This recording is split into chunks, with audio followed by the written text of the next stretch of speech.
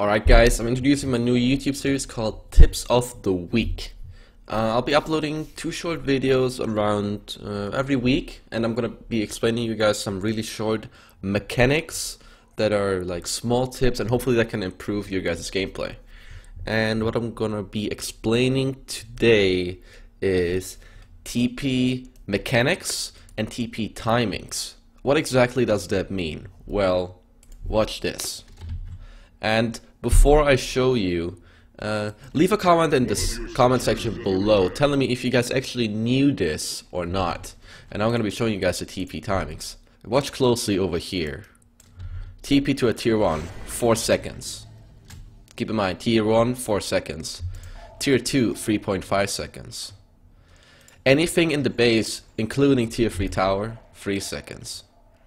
So now you might think, when is this useful? Well, if you're suicide and they're trying to kill you, and you juke into the outpost, and then you TP to the tier 1 instead of the base, it will take you 1 second longer to get out, and it could cost you your life.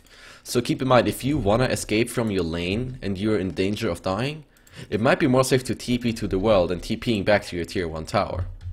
But now I'll show you the prime example of when this tip can really help you improve your gameplay a lot. So if you know that a TP to the tier 1 takes 4 seconds and you only take 3 seconds to TP out, where exactly can you use this? So let's say the Legion team is pushing mid with this type of lineup. I put together a competitive team here. You have a Pebbles, Keeper, Ophelia, Torch. They're all just gonna be pushing, grouping up, playing some type of push lineup, but they have a Pebbles. And let's say you see all 5 of them mid, and then you're pushing bottom, and you're gonna push out the lane, and then you're gonna be hitting the tower. If you're ready for it, now they TP, and you can instantly TP out. Now watch who gets in first. I TP out even before he gets in, even though he started TPing before I did.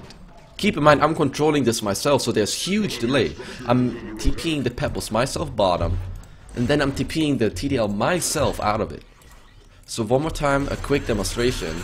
The reason why I get out before he even gets to TP in is because it takes him 4 seconds to TP here, while it only takes me 3 seconds to TP here. So this is, in my opinion, a huge tip, and hopefully it can help you guys' gameplay. I'll show it one more time. So I hit the tower, he TPs, I TP out. Watch closely who gets in and out first. Boom, I TP out before he gets in. Clutch. It can always help you when you solo push, especially against a push team or a team that's grouping up a lot. Hopefully this tip helps you guys, and I'll see you guys next time. Goodbye.